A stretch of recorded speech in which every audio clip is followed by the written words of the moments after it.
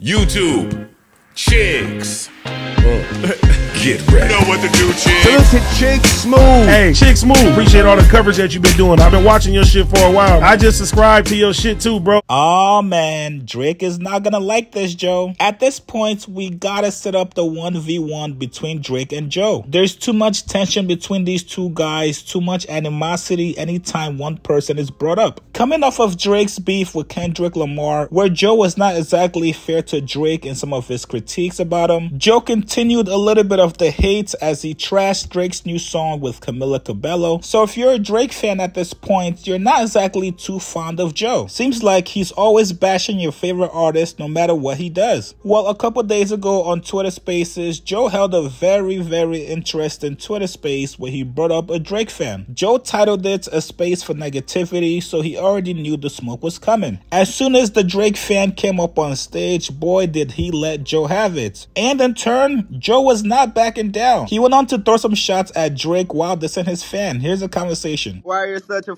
hater? Stop hating. But why you care if I hate? Coattail. Now I hate both of y'all. Oh well, stop hating the fucking goat. You were following him around Toronto streets like a puppy. Got the video. Get off his dick. He's the fucking greatest rapper of all time. Greatest artist of all time. And you. All right, buddy. I have followed two people in my life. That is Prince and Memphis Bleak. I know, it's wild. Don't ask. There's no video of me doing anything in Toronto or following anybody in Toronto. Now you're just lying in your negativity. I'll allow it, but come on, buddy. Get creative with your negativity. There's no videos. I hate you. How about that? I'm keeping it on you now. I hate how you are sucking this Canadian man's dick. I hate that I feel like he put that beat off video out for like you in funny vests. I hate that all that sound like you that come up here with this type of rhetoric and jargon sound like y'all don't get no pussy and no bitches.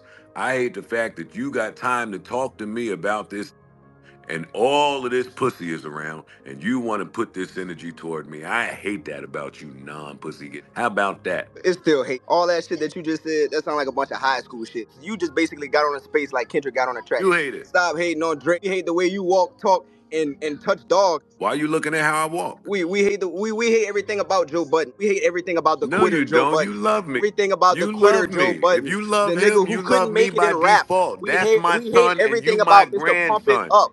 You are my grandson with that funny We hate prom everything vest about on. Mr. Pump It Up. That 2000 You ass love song, Pump It Up. baggy ass And you look clothes, like you might have been conceived to Pump It Up. Fuck are you talking about? That shit is a 2-pack of ass. Love that shit it. ass. You bought it. That shit, you bought it. That shit sound like a Logic track.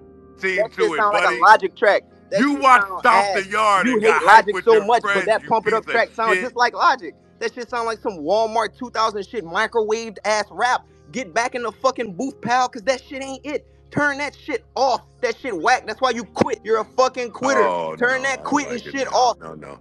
I don't like it now. I told you I need you to be more creative with your hate. Don't start just repeating hate that you heard. I'm going to unmute you, but be original in your negativity. We have a good thing going here.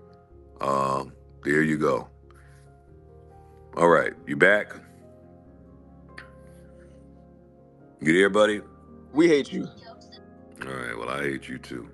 If you love Drake, then you love me by default. That's my son and you my grandson. God damn, Drake is not going to like that, Joe. And on top of that, Joe, you might want to stay away from Toronto for about a good year or two. We don't want to see you end up like Rick Ross out there. Now, Joe has been on record stating that anytime Drake drops a record, he makes about $1 million. People want to hear him break down Drake lyrics, and people also want to hear what he has to say about Drake in general. Have you guys ever been fired from a job, and on top of that, you had to deal with an injury? That's exactly how my first job out of college went. I was working at a major hospital in my city, strained my back while lifting a patient. Boy, did that suck, you guys. Briefly, I thought about getting a lawyer, but I thought it was gonna be way too expensive. And coming right out of college, bro, I was broke. Fast forward to now, boy, was I foolish. I could have been rich, you guys. I had no clue about companies like Morgan & Morgan that are completely free. Yes, free, unless you win. No, seriously, you guys, there's no upfront cost. There's no sign-up fees. If you don't win your case, you pay them nothing. $0. These guys are the largest injury law firm in America. If any of you guys out there ever got seriously injured, your case could be worth millions. Guys, I'm telling you, please don't be like me. They make it super easy for you guys now. You can start your claim right now with Morgan & Morgan at forthepeople.com/chigs or by scanning the QR code right here. Now, excuse me, you guys. I gotta go yell at my parents for not knowing this and me not being rich right now. I'll be back.